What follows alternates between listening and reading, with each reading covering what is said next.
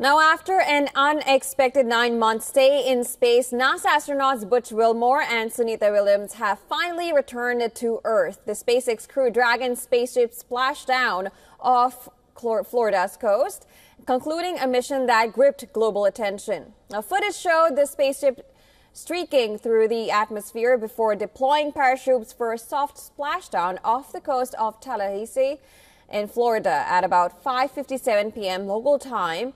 The SpaceX capsule was carrying NASA astronauts Butch Wilmore and Sunita Williams alongside fellow American Nick Hague and Russian cosmonaut Alexander Gorbanov.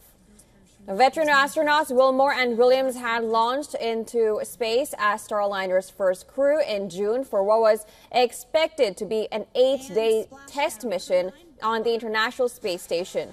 But issues with Starliner's propulsion system delayed their return, culminating in NASA's decision to have them take a SpaceX craft back as part of NASA's Crew 9 astronaut rotation mission. Now, their return caps a protracted space mission that was fraught with uncertainty and technical troubles with the splashdown, a rare instance of NASA's contingency planning, and the latest failure of Boeing's Starliner have been turned into a global spectacle. The astronauts had undocked from the orbiting laboratory of the ISS to embark on a 17-hour trip to Earth. The four-person crew re-entered Earth's atmosphere at around 5:45 p.m. ET using Earth's atmosphere and 2 sets of parachutes. The craft slowed its orbital speed of roughly 17,000 miles per hour to a soft 17 miles per hour at splashdown. Now out of Crew Dragon Freedom. Some smiles, thumbs up, and a wave. Residents of Sunita Williams' ancestral village in India were seen rejoicing at the astronauts' safe return to Earth.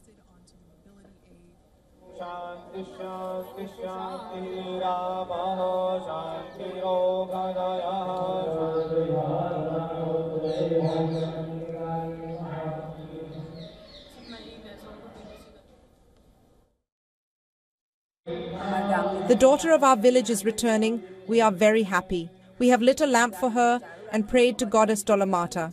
This time she got stuck for 9 months and we were sad. But now she is on her way back to Earth. We are happy. Sunita visited this Dolamata temple twice earlier. The astronauts will now be flown to Houston, where they will complete a 45-day rehabilitation program. Wilmore and Williams' 286-day stay exceeds the usual 6-month ISS rotation. Now, it ranks 6th among U.S. records for a single mission duration, but the unexpected nature of their extended stay, initially without enough packed supplies, has drawn public interest.